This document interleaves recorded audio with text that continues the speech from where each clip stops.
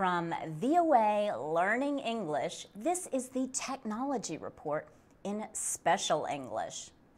China recently said it considered launching a drone strike against a Burmese drug trafficker.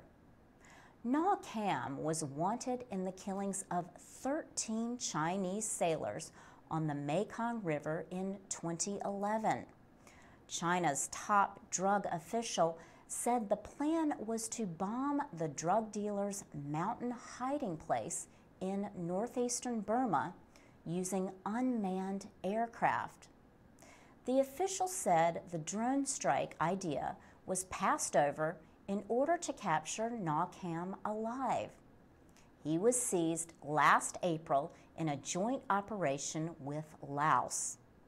That China considered using a drone strike is a sign of its increasing development of unmanned flight technology.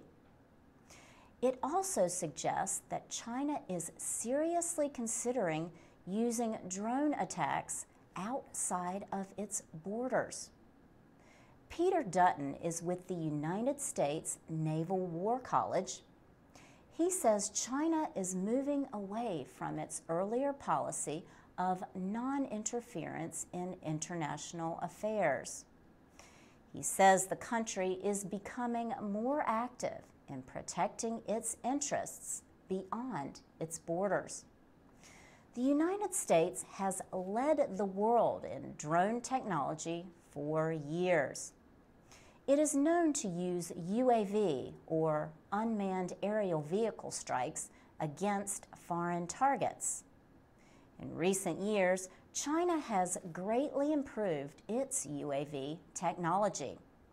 It showed off many of its new models at a recent air show in the country. One of the drones has a range of over 3,200 kilometers.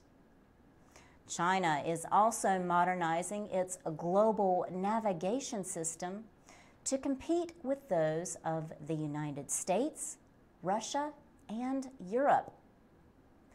The United States exports unmanned aircraft to only a few of its closest allies. China is now seen as an increasingly reliable, lower-cost supplier. Several countries have bought or built their own UAVs, mostly for surveillance purposes. For VOA Learning English, I'm Laurel Bowman.